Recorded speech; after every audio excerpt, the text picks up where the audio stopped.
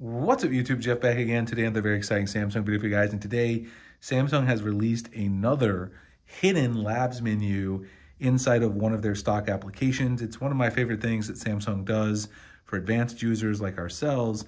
They hide some of these labs that you can enable, and then you can use those advanced features that help you get a little more out of the phone. So I'm going to show you guys how to enable the labs menu that is now hidden in the new My Files app for your file management on the S24 Ultra and other Samsung devices. Before we get started, I want to thank my son, Jonathan. We got some dinos to hang out as usual. We've got the Carnotaurus, and then back here, we've got my friend, the Spinosaurus as well. We always appreciate my 3-year-old son for giving us some toys, dinos, etc. to hang out in the video. Also want to remind you guys, if you haven't yet, check out my alpha link. It's got the current video, my personal website. You can also sign up for the newsletter to get information about the mystery boxes we do here on the channel. The mystery boxes, if you order a Samsung phone through our affiliate link at pre-order time, you get a free case, cleaning kit, desktop phone stand, a lot of other randomly assorted goodies. All that information is below if you want to check it out. So Samsung just posted a brand new update for the My Files application. In order to get this, you're going to need to head over to APK Mirror. This is not one that you're going to be able to grab directly from the Galaxy Store just yet, at least most likely not.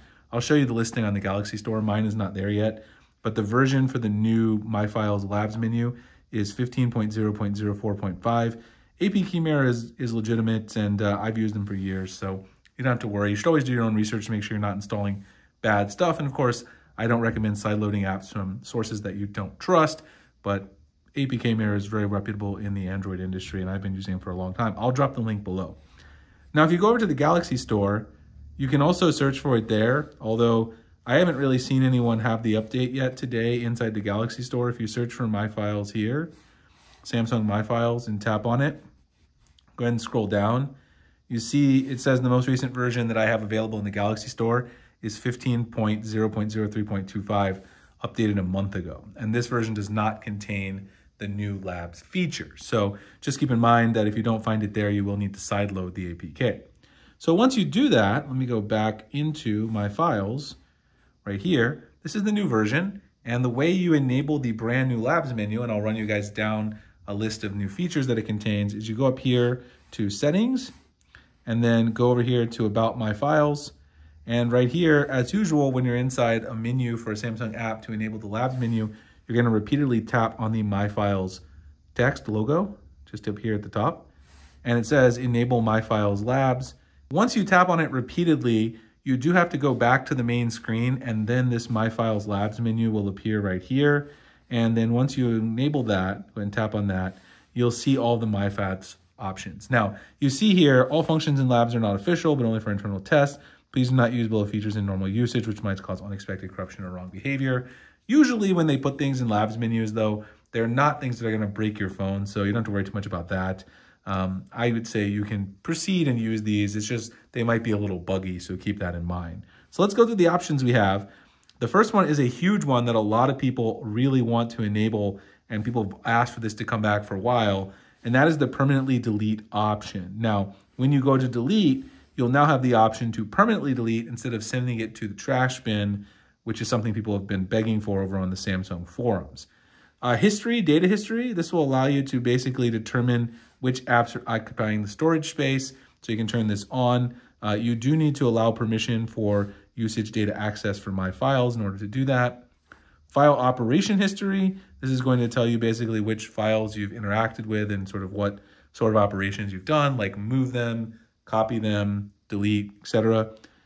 Media files and pending status will show you the media that you currently have like downloading, I'm assuming, in queue. Original files of edited images and video. Now this is a very interesting one.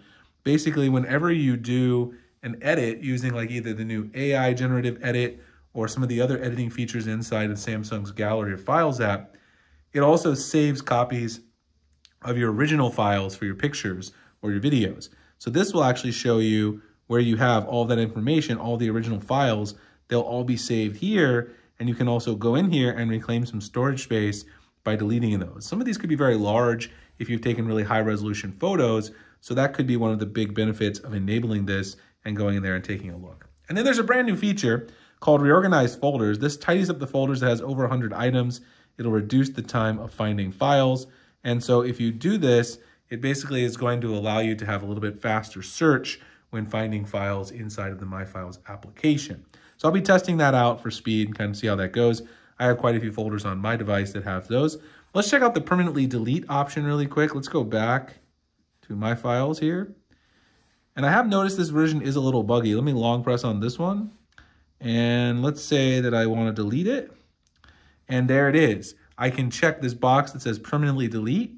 And instead of going into the trash bin, it's going to permanently delete the file. So I don't have to then go to the trash bin and then do another step to permanently delete it. So that's a great feature. A lot of people have been asking for that over in the forums. I know people will be very happy about that. That's probably the biggest one, I would say, for most people from this new Labs menu. But there's obviously quite a few other ones that I'm going to be testing out, and I'll certainly report back my my usage over on Twitter. So give me a follow there. Anyway, let me know if you guys grabbed the update, how your experience is with it. It's always nice to see Samsung giving us more options for the advanced users out there. Like, comment, subscribe with the notification icon, future videos like this. Check out the alpha link if you're interested. Again, mystery box program, all that good stuff. And I'll have the APK mirror link below. I'll see you guys in the next video. Thanks a lot for watching.